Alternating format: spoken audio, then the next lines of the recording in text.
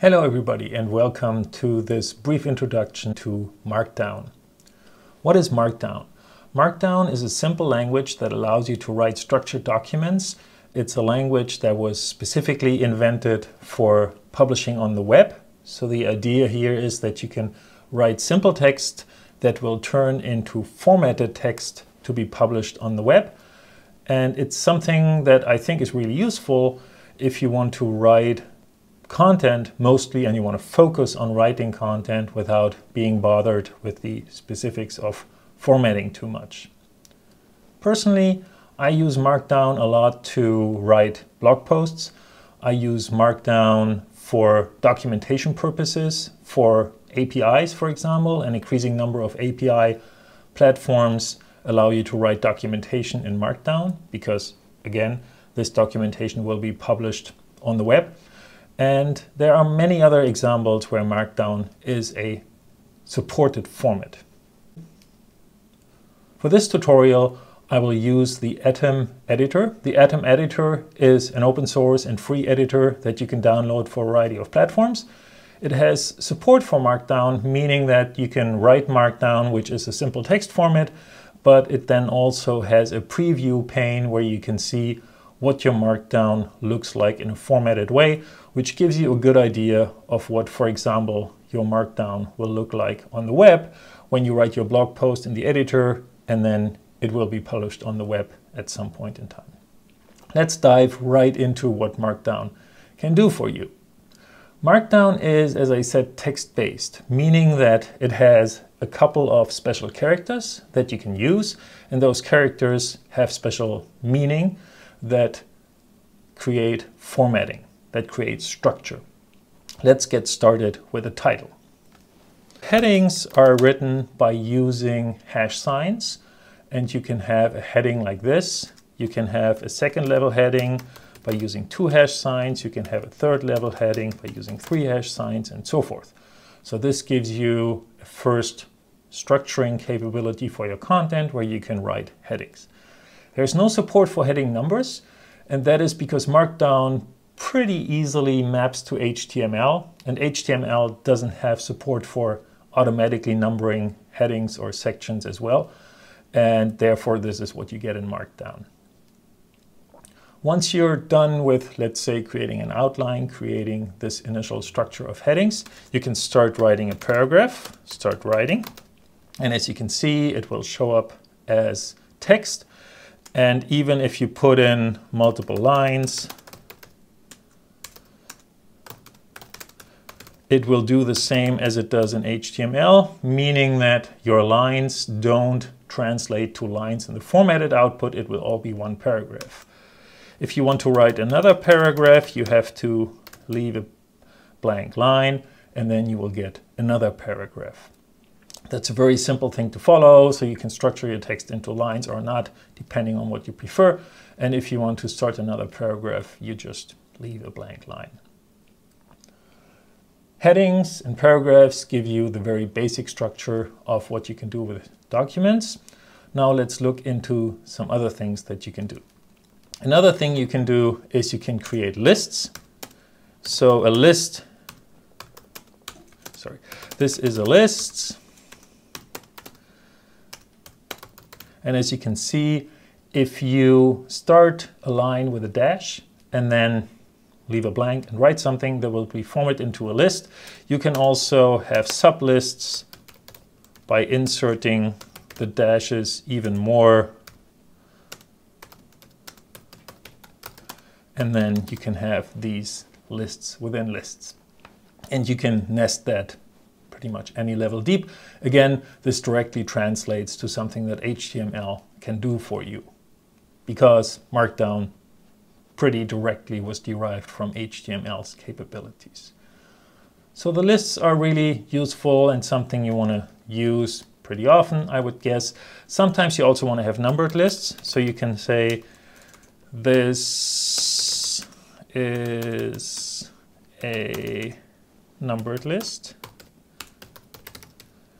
And as you can see, the numbers that I put in here, even if I change them, don't make any difference in the formatted output. So the numbers mostly serve as a reminder that this is a numbered list. The actual numbering then is taken care of by the Markdown formatting, which is convenient because now I can just insert something here and I don't have to go through the whole list and redo the numbering because the numbering is automatic. This is something that makes it easy to write numbered lists, and you can also mix these numbered lists. Sorry, they have to be items. This is a list, right? And now you see you can mix the numbered lists and the non-numbered lists. Another very simple thing to do. What else can you do? Very simple. Let's look at emphasis. So emphasis is something you can do by using asterisks. It's very simply done. And there also is strong emphasis.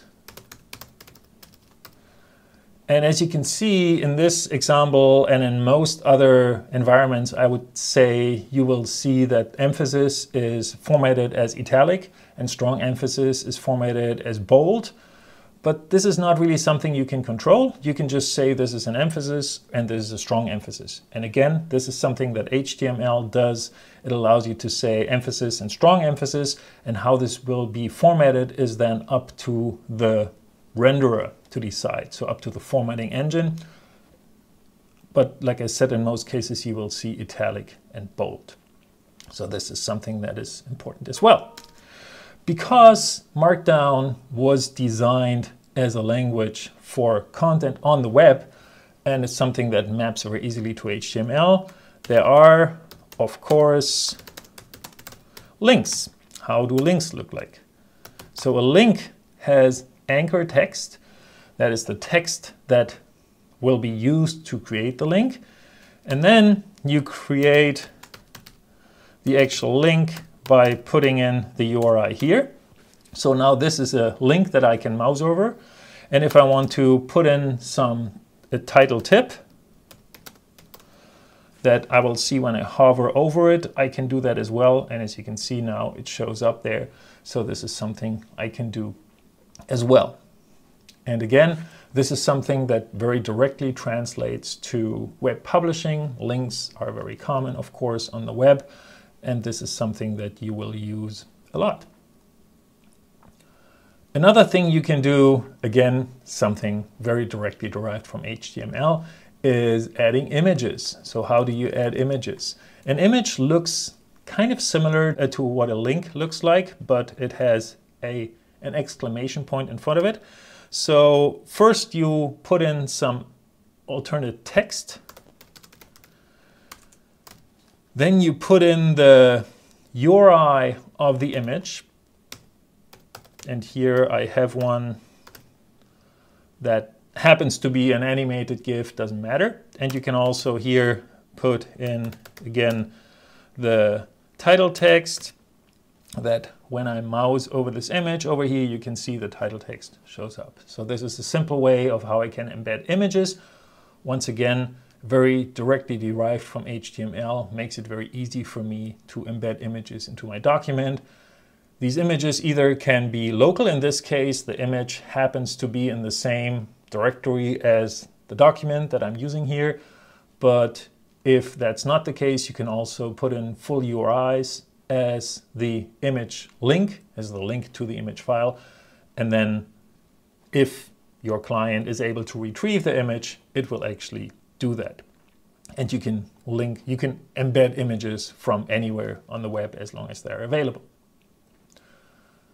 So images are another thing we have, and then we are almost done already. But let's look at one last thing that personally I use a lot because I write a lot about code.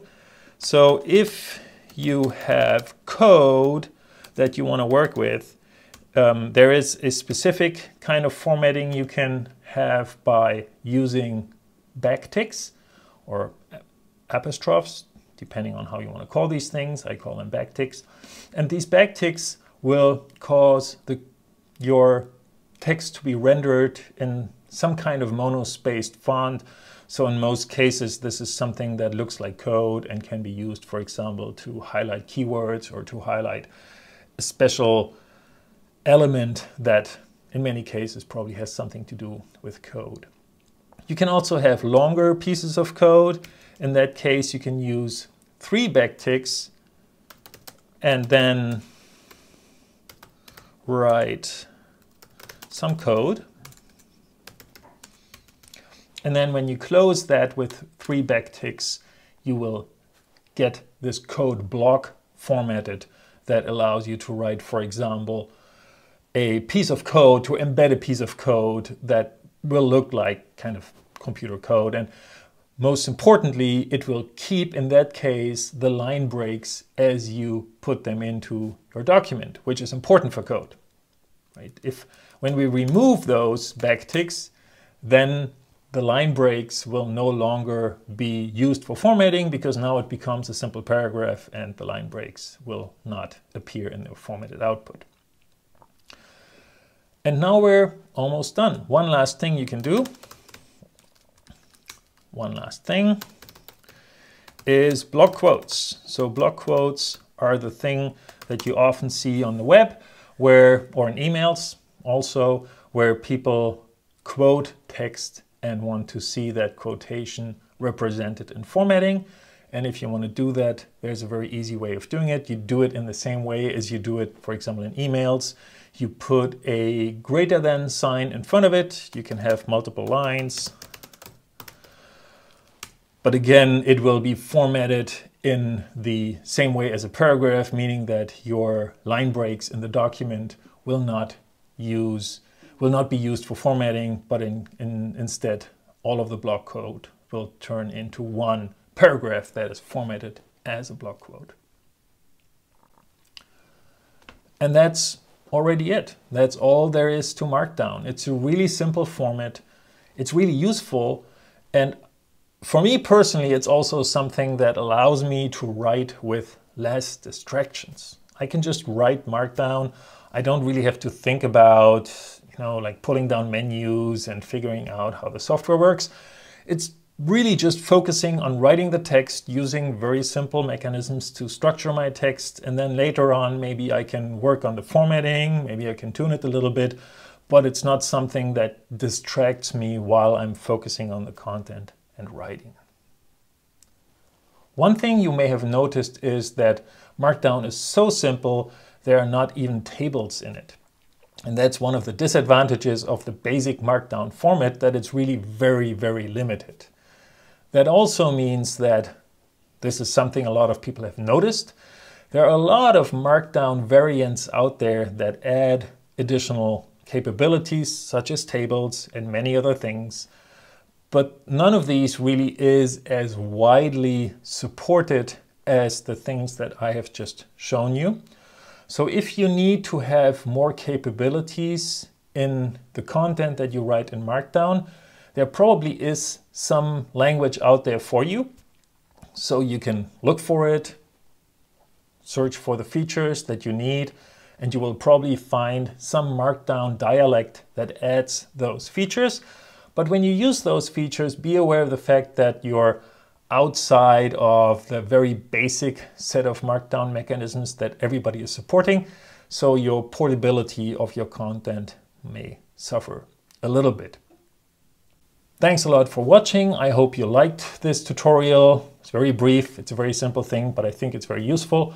I hope you found it useful as well. If you did, please like. If you have any comments, please make sure to get in touch. And if you want to see more content around APIs and some tooling around them, make sure to subscribe to my channel. Bye.